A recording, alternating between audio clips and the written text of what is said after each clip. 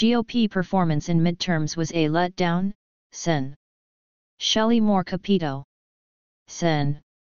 Shelley Moore Capito, RW. Virginia, weighs in on the conversation surrounding control of Congress as Nevada and Georgia Senate races remain undecided. The Associated Press has called the House race in Washington state's 3rd Congressional District for Democrat Marie Gluesenkamp Perez. Perez currently leads Republican Joe Kent 50.8% to 49.2%, a margin of 4,621 votes, with 70% of votes counted.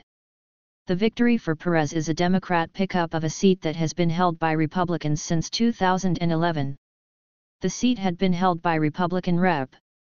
Jamie Herrera Beutler, who lost in her primary race after being one of the 10 Republicans to vote to impeach former President Donald Trump over his role in the Capitol Hill riot in January 2021.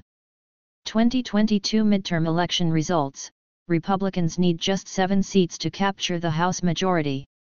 Democratic candidate Marie Gluesenkamp Perez has been declared the winner in the House race for Washington's 3rd Congressional District.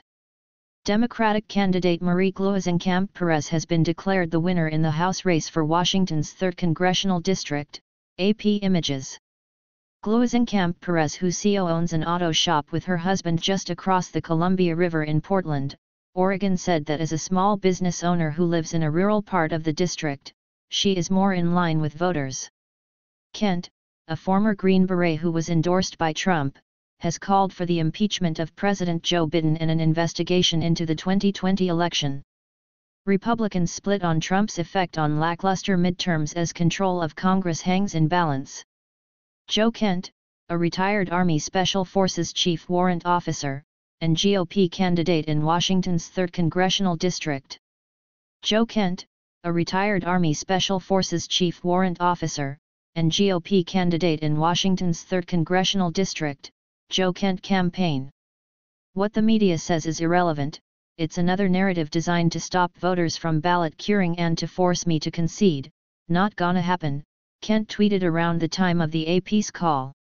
The results of about 24 congressional races across the country are still outstanding, and all Republicans need to successfully flip the chamber are 7 of them. The American flag flies at half-staff over the U.S. Capitol, Thursday, September 8, 2022, AP photo/Jacqueline Martin. So far, after Tuesday's midterm elections results, Republicans have secured 211 seats of the chamber's 435 members, just shy of a 218-member majority. The Associated Press contributed to this report.